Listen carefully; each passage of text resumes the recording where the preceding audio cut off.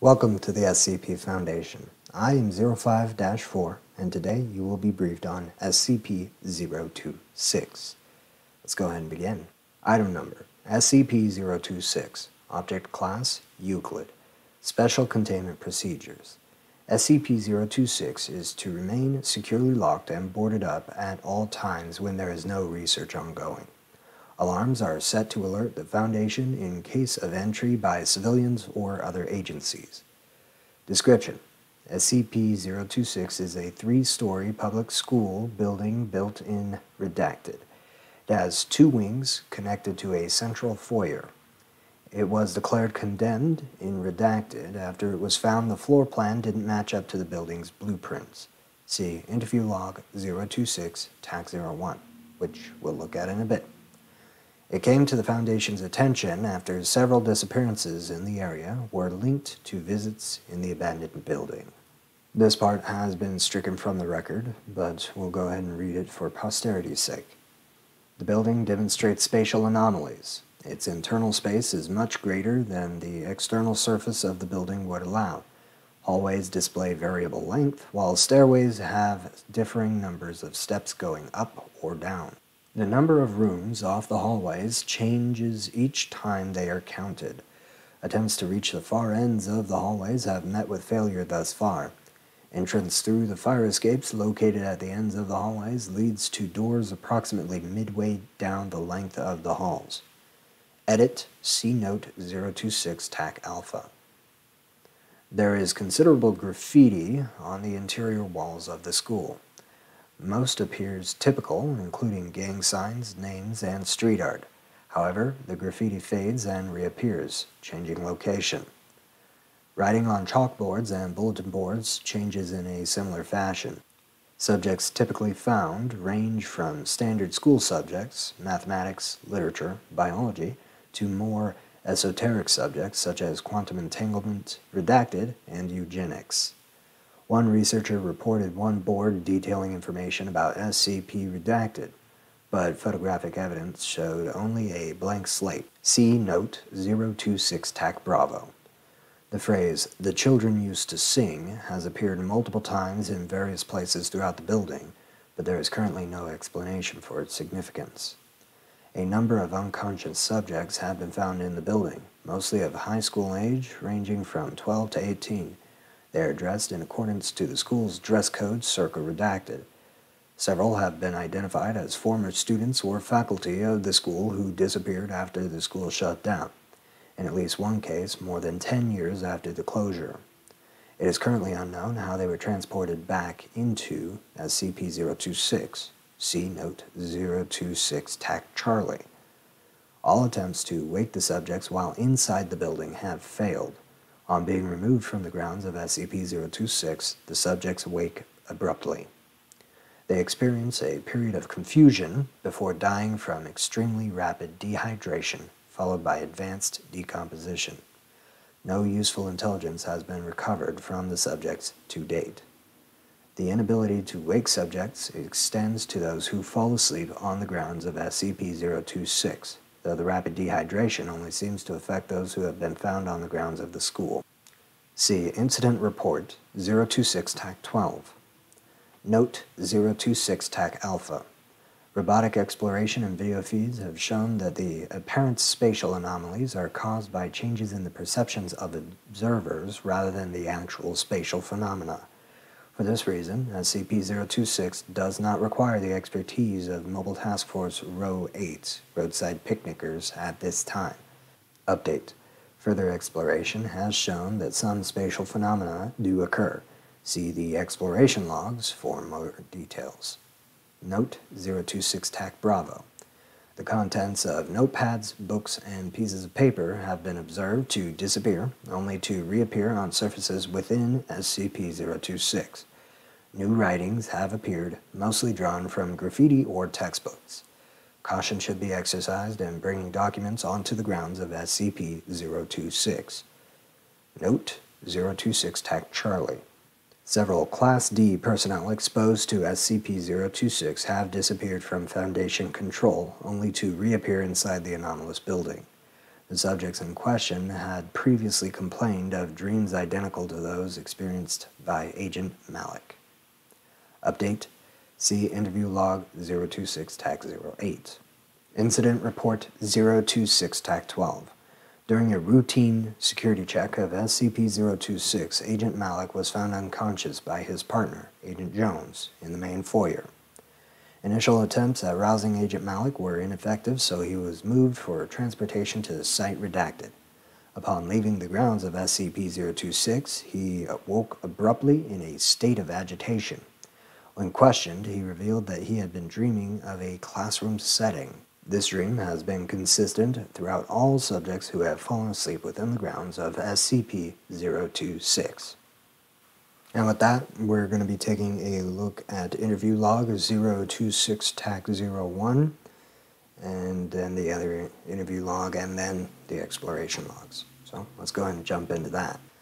Interview with Redacted, former principal at SCP-026. Agent, thank you for your time, Mr. Redacted. Principal, not at all. If there's one thing I have plenty of these days, it's time. Agent, so let's get down to business. You were principal of Redacted back in Redacted, is that correct? Principal, yes, that's right. Agent, what can you tell us about that? Principal, well, you've heard the stories, I'm sure. Folks say it was haunted. I don't know about that, but things did seem strange towards the end. Agent, tell me about them. Principal, let's see. There were the stairs, of course. You've heard about that, right? People would count to 15 coming up and 16 coming back down.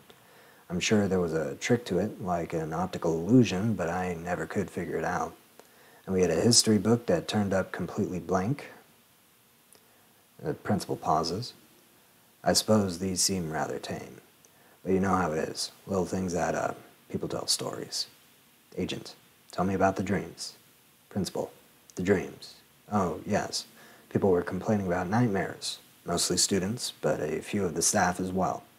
It was always about school never ending. We joked about it at first, but more people talked about it. I didn't put much credence into it, but, well, when we found the blueprints didn't match up with the school, it seemed easier just to move to a new building. The schoolhouse was old anyway, and we wanted a fresh start.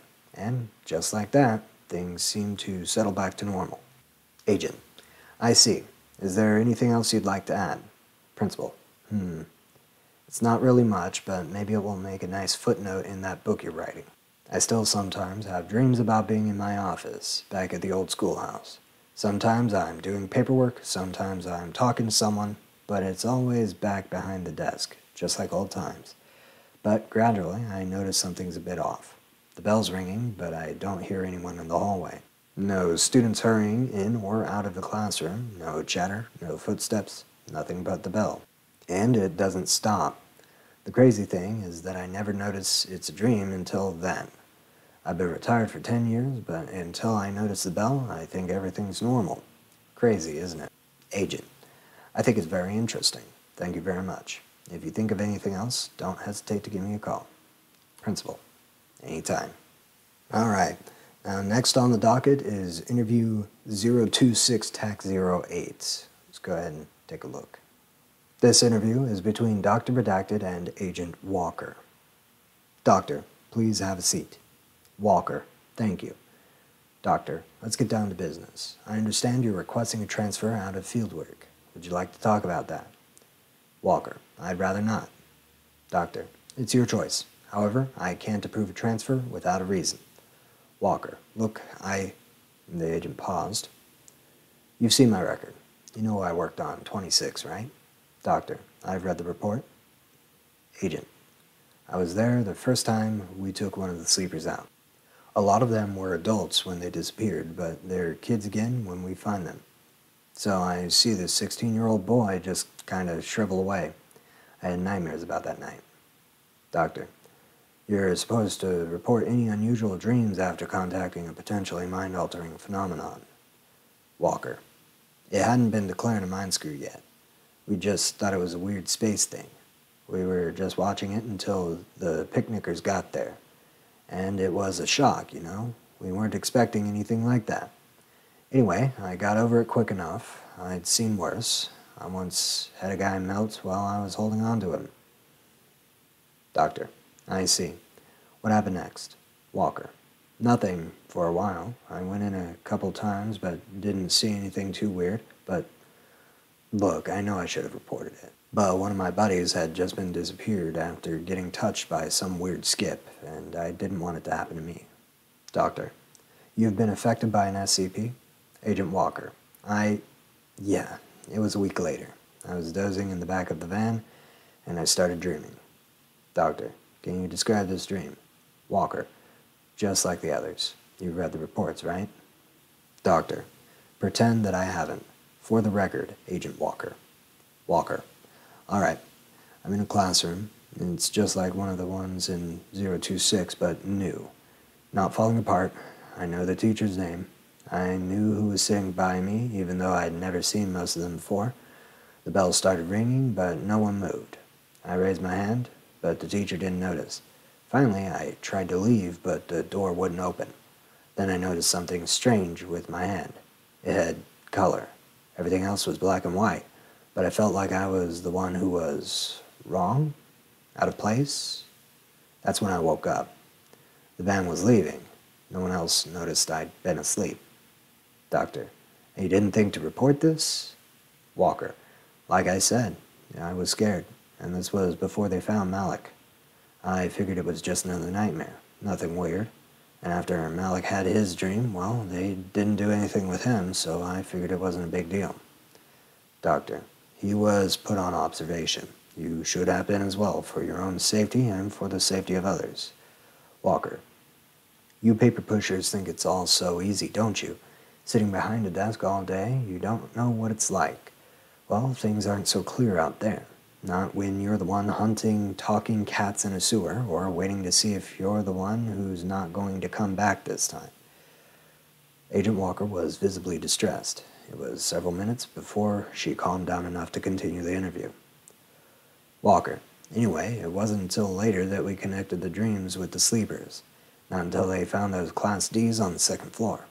Still, I thought I might be okay. I wasn't actually inside of 26 when I dreamed. I wasn't sure until the dream started. Doctor: You're having reoccurrences? Walker: Yeah, they started 6 months ago. It's the same dream, but each time it takes me a little longer to notice it isn't real. And when I look at my hands, they're a little more...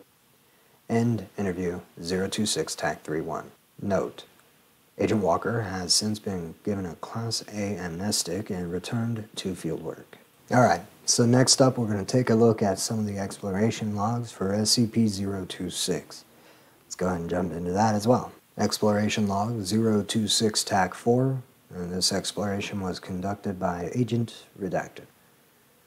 Alright, I'm walking into the lobby. Walls are mostly bare concrete, a little paint here and there, graffiti everywhere. A few beer bottles, some other trash. Looks like just another abandoned building. Okay, I'm making my way up the stairs, more graffiti on the walls. Okay, I'm going into the hallway. The peeling paint is kind of creepy. Looks like some sort of sheet fungus. Reminds me of Redacted. The doors are kind of weird. Some are really close, others are far, really irregular spacing. Doesn't match up with the blueprint you showed me. Okay, here's a classroom, pretty empty. Some old desks. Real old, like they had in the 30s. The chalkboard's got a few math problems on it. Looks like trig. Okay, I'm going to check out another room. Back in the hallway. Heading to the next room. Desks look more modern in this room. Made from particle board. More posters here. Look to be from the 80s, I'd say. I recognize some of them from when I was a kid. Looks like Latin on the chalkboard. Yes, I'm taking pictures. Okay, back in the hallway, heading to the next room. There's several minutes of silence. There's something really screwy with this place. I could swear the room was just a few feet away, but it feels like I've been walking for hours. Anyway, I'm here. We've got sleepers. 3 of them, 2 girls and a boy. They look to be around 14, 15. They're all wearing the same uniform. Yeah, just like you showed me.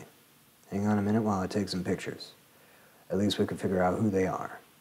The furniture is pretty old looking, what's left of it. A lot of broken chairs and desks, nothing on the walls, chalkboards. The hell? You're not going to believe this, Redacted. It's got Agent Redacted's notes up there, in her handwriting even. We're going to have to be real careful what we bring in here. Yeah, I've got pictures, don't worry. Okay, I'm going to check one more room, and then I'm out. Back in the hallway now, heading for the next room. Another anomaly. I've been going the same direction this entire time, but I'm back at the stairs. Yeah, I'm just gonna head down. I've had enough of this place for one day. I'll meet you at the door. The developed photos revealed Redacted. Exploration log 026 TAC 12. Carried out remotely using a robotic drone via video feed. Exploring the first floor hallway. The hallway appeared in poor condition, with graffiti on the walls. Comparison with previous videos shows the graffiti has not changed. Many of the same signs were present, but in different positions. Some seemed new.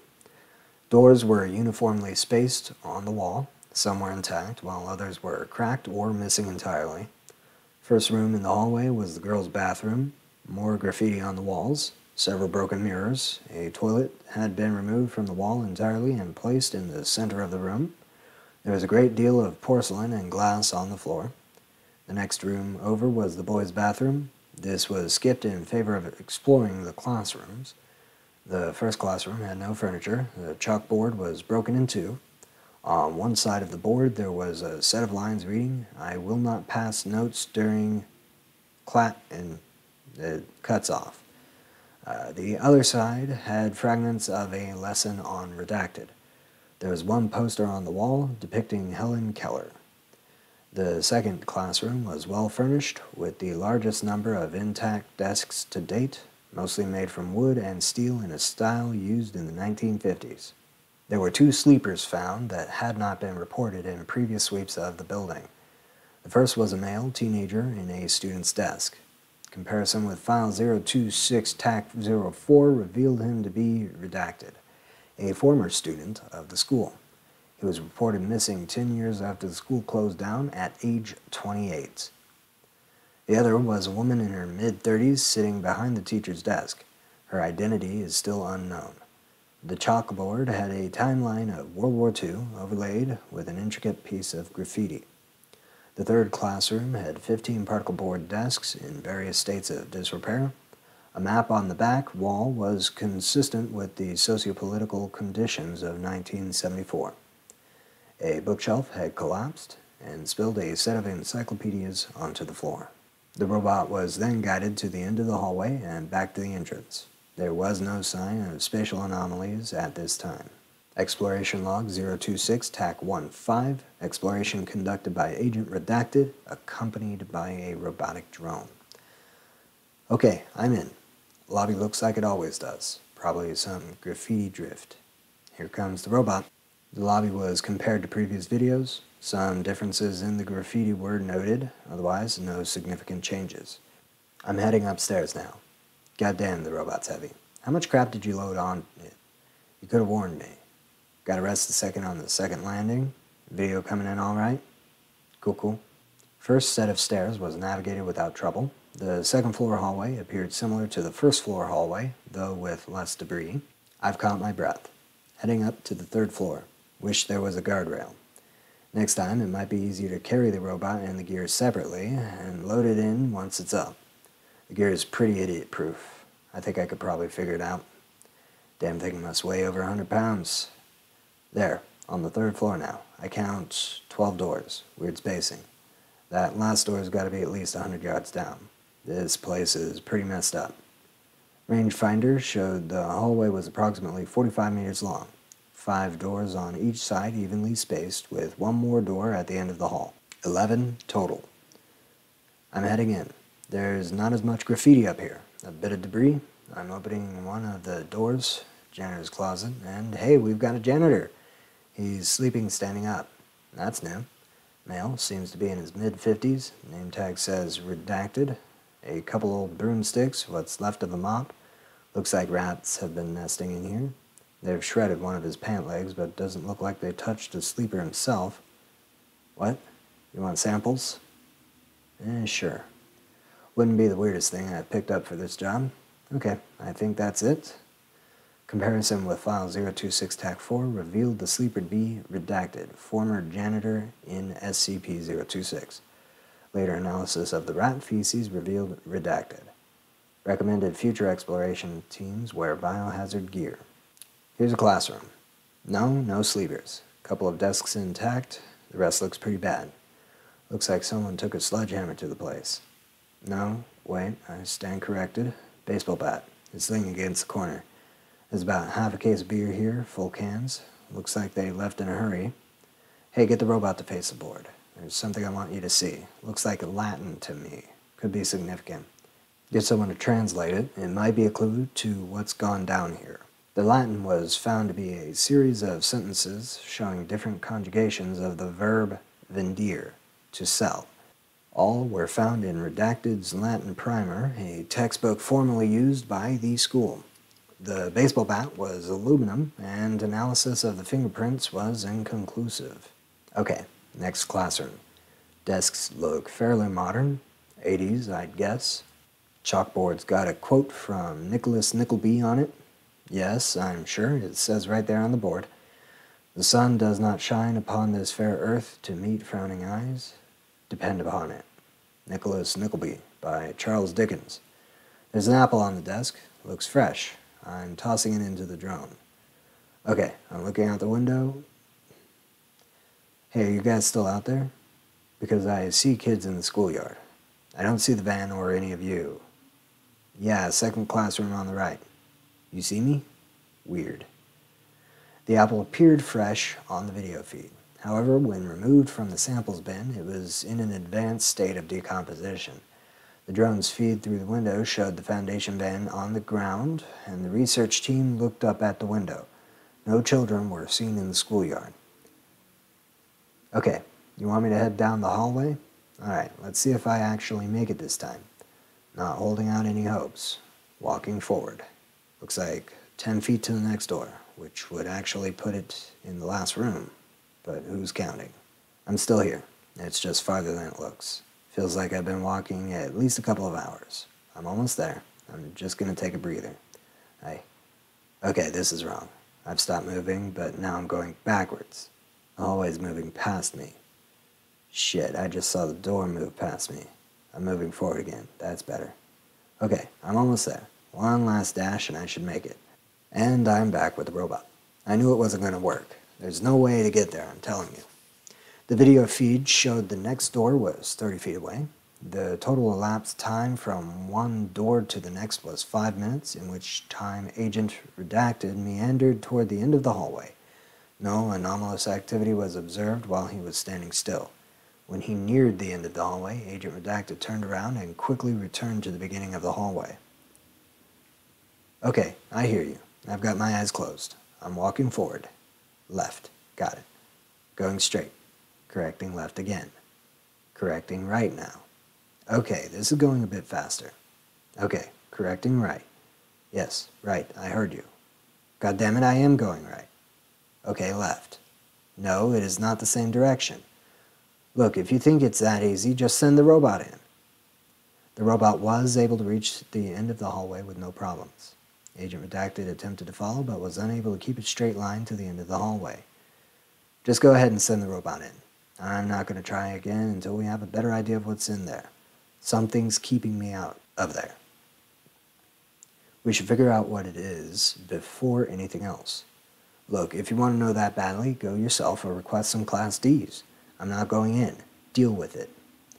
At this point, the robot opened the door and crossed the threshold into another hallway, running perpendicular to the first, 30 meters in length. No doors were visible. A single window was observed, but was situated too high for the view outside to be visible. The walls were free of graffiti. The left was a dead end, while the right terminated in a left-hand turn. The robot turned right into the new hallway. After 10 meters, the unit's GPS showed it to be outside the building, though the video feed still showed the hallway. It continued to the end of the hallway and turned left.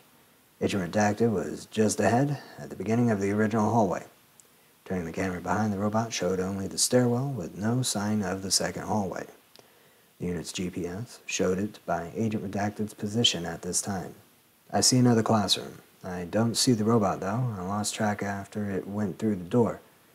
What do you mean it's outside? Did it go out through the window? Look, maybe the GPS is screwy. Calm down. What do you mean turn around? What the hell? Oh, expletive. Okay, that's enough. I'm calling it off for the day. We could come back after we get some Class Ds in here. And that concludes your lengthy briefing on SCP-026. Remember, we secure, contain, and protect. We die in the dark so that they can live in the light. Thank you for watching.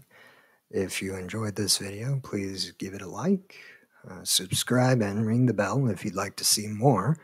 If you didn't enjoy this video, go ahead and leave a comment as to why. Please try to keep your comments constructive if you can. And, well, thank you so much. Have a good rest of your whatever.